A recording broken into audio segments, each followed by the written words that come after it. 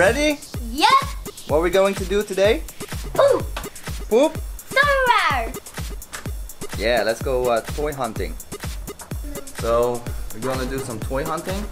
I'm going to the Toys R Us.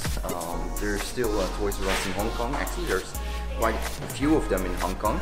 So let's go. My son is super excited. He's not been to the Toys R Us for a good long time now. So.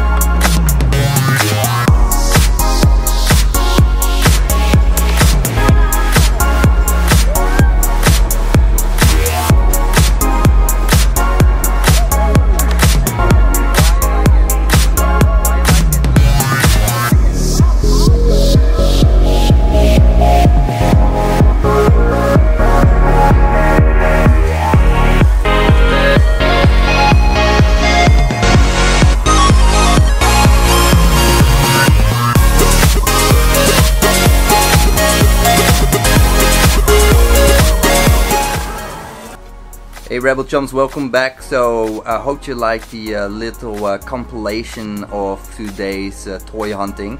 I was on the fence of picking up a Black Series Snow Trooper, but it was around $22 US, and then I saw these in another shop and I was like, damn, that was pure nostalgia.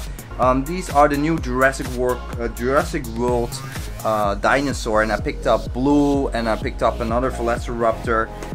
Because in 1994 my toy collecting was at a peak when the Jurassic Park came out, and it was the first movie where I was fully aware of what's going on in life and things like that. So I was highly deep into the Jurassic Park toy collecting and whatnot as a little kid. And how having these ones are really cool. They're rather inexpensive and they really preying on nostalgia, and I think a lot of adult collectors are picking these up.